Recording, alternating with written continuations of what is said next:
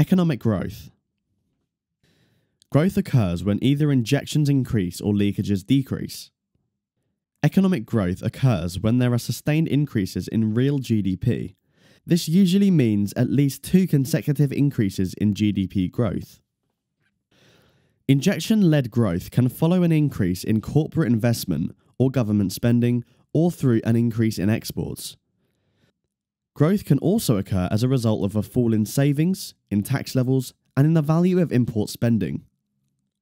Recession occurs when either consumption or injections decrease or leakages increase.